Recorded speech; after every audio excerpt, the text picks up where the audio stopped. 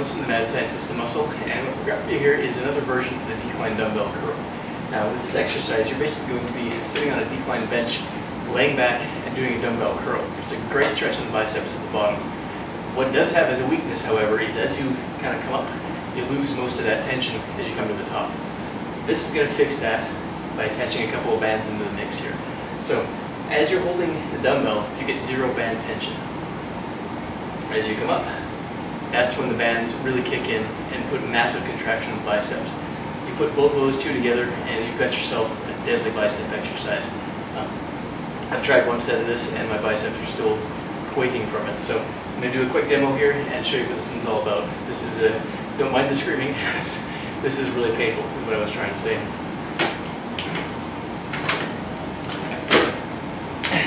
Get your bands hooked on something solid. You got them just on the uprights of the power rack.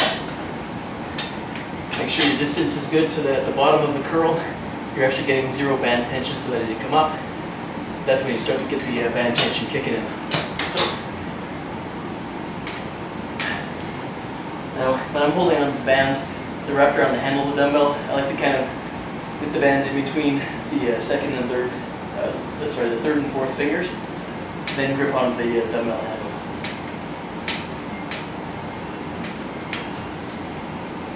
That puts the band tension squarely in the middle here. So, hold that at the bottom, get a good stretch, and then curl.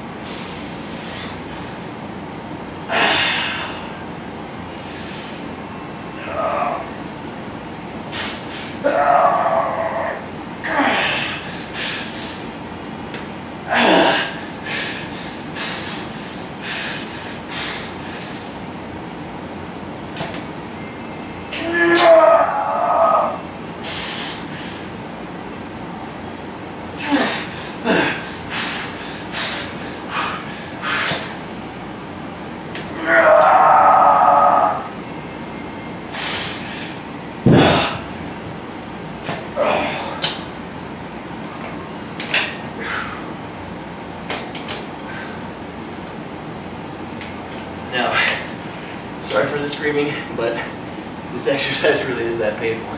Your biceps get no break whatsoever. They get a massive stretch at the bottom and a massive stretch, massive contraction at the top. You saw how I kind of came up off the seat and then laid back to use a little bit of body momentum to get the last couple of reps.